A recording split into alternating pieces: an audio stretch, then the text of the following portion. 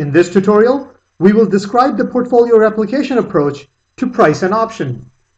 Let's say we have a stock that's currently trading at S0. Over some time period T, the stock price could go up to SU, or it could go down to SD. Let's say there's an option on this stock with strike price equal to K and time to maturity of this option equals T. And let's say that continuously compounded discount rate over this period is R%. Please note that the methodology described here applies equally well whether the rates are continuously compounded or discretely compounded. So at time t, we have two possible states. The up state, when the stock price could go up to SU, or down state, when the stock price goes down to SD.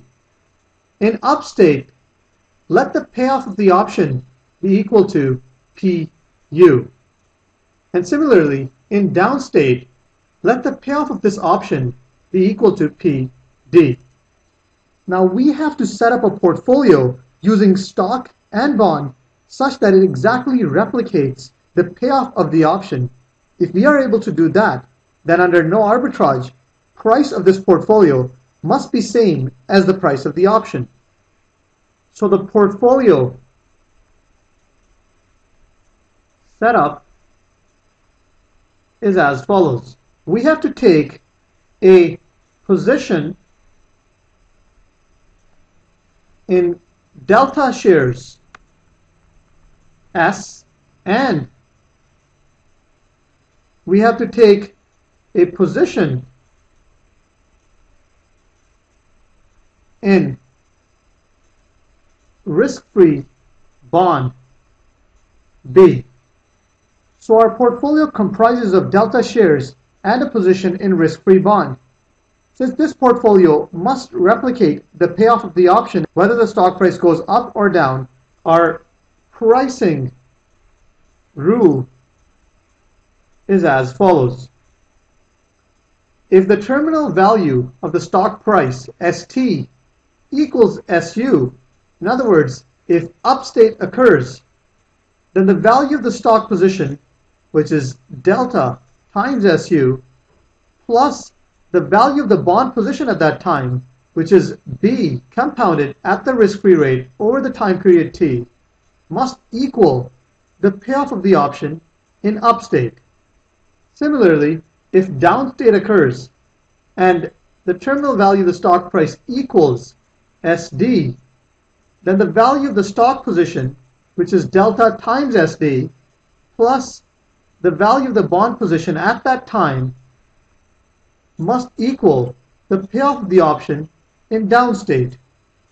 Let's call the equation that corresponds to upstate equation 1, and let's call the equation that corresponds to downstate equation 2.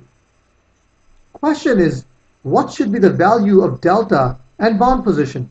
Our pricing rule gives us two equations and two unknown variables, delta and B, the current value of the bond position.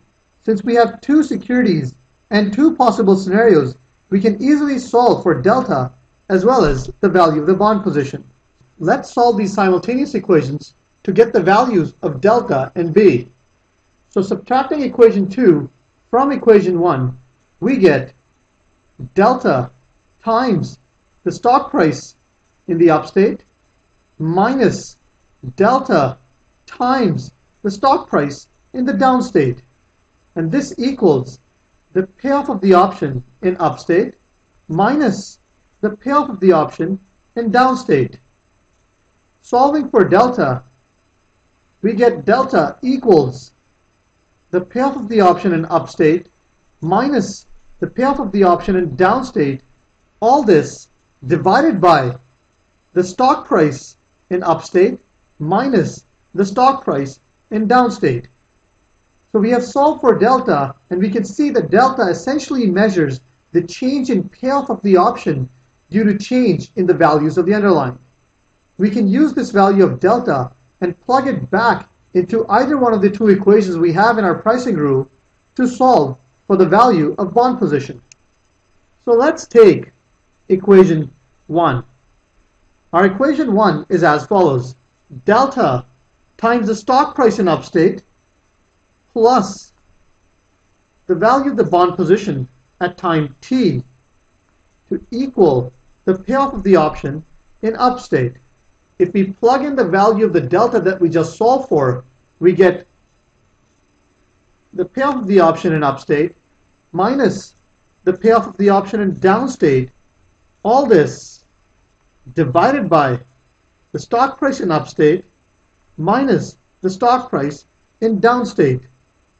This is the value of delta times the stock price in upstate plus the value of the bond position at time t equals the payoff of the option in upstate.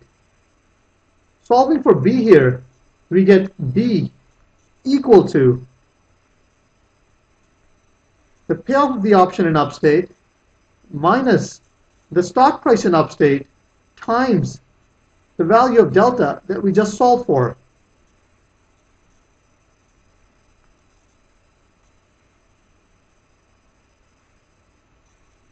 Discounted at the risk-free rate over time period t. So now we know the optimal stock position and present value of the bond position. Since these positions exactly replicate the payoff of the option under no arbitrage, the present value of the stock and bond position must equal the price of the option. Therefore, let P denote the price of the option. So P equals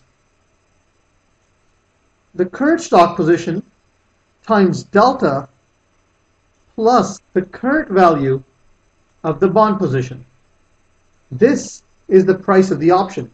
So we have learned how to price an option using portfolio replication approach in discrete time framework. If there are any questions or comments, please feel free to post. Thank you.